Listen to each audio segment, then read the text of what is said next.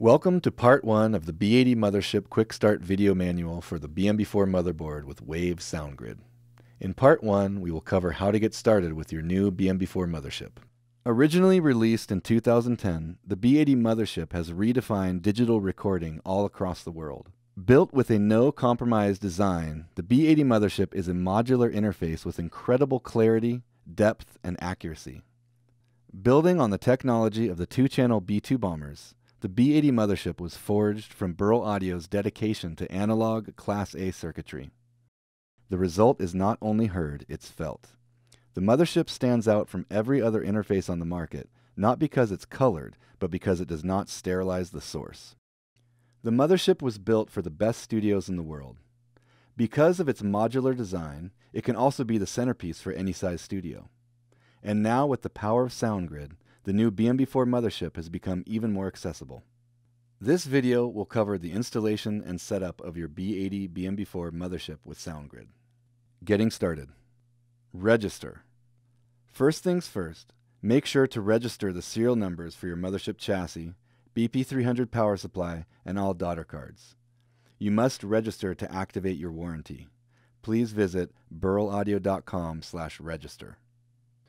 In the boxes.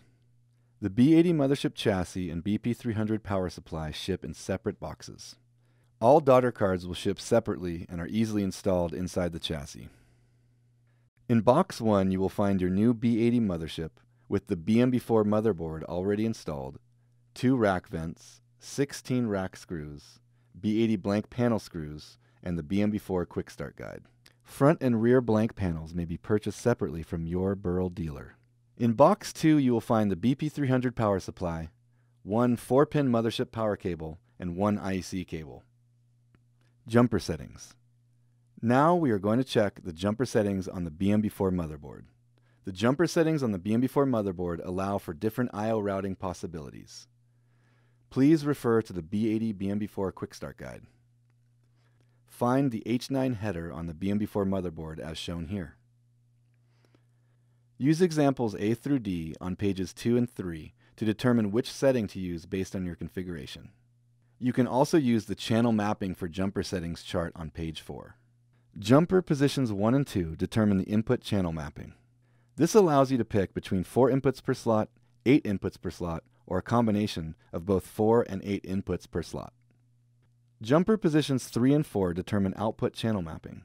This allows you to choose where your outputs will start inside the mothership chassis, slot 3, slot 5, or slot 7. Jumpers on both 1 and 2 are for use with the B16 mothership chassis and should not be used with the B80 mothership chassis. Now, let's take a look at the different jumper settings for the BMB4 motherboard.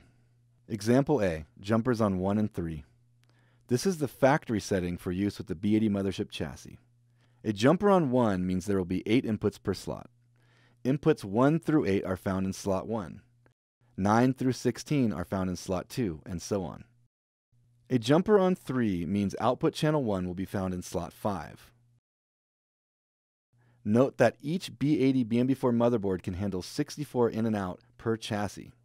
With this configuration, please note that there are no inputs in slot 9 and 10, and there are no outputs in slot 3 and 4. Example B, no jumpers on 1 through 4. With no jumper on 1 or 2, there are 4 inputs per slot. With no jumper on 3 or 4, your outputs start in slot 7.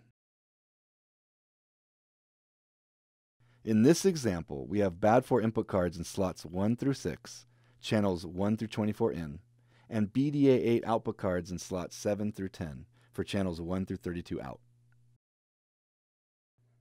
Example C, jumpers on 2 and 3.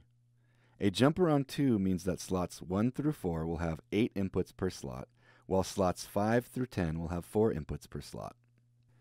This setup works well when mixing 8-channel and 4-channel cards. In this example, we have 4 bad 8 input cards in slots 1 through 4 for channels 1 to 32 in, 4 BDA8 output cards in slots 5 through 8 for channels 1 to 32 out, and the BAES4 card, our 4-channel AES EBU daughter card in slot 9. To configure this card, you would use inputs 49 through 52 and outputs 33 through 40.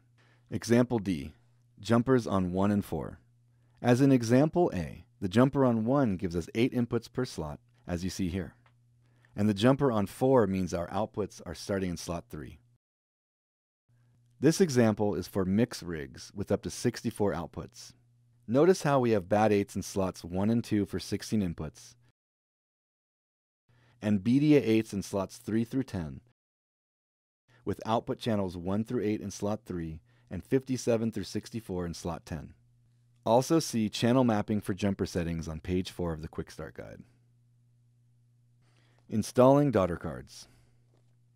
Always touch raw metal before you handle electronics to discharge any static electricity.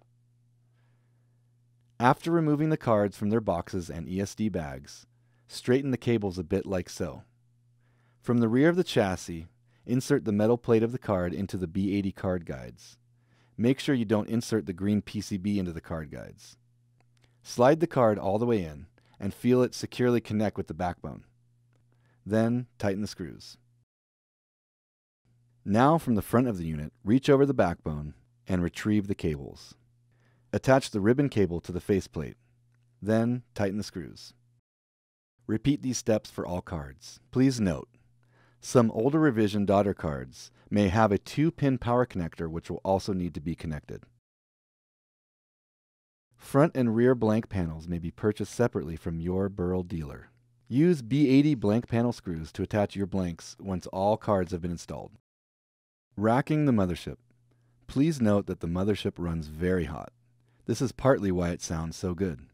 Proper ventilation is key to keeping your mothership running for many years to come. Install vents.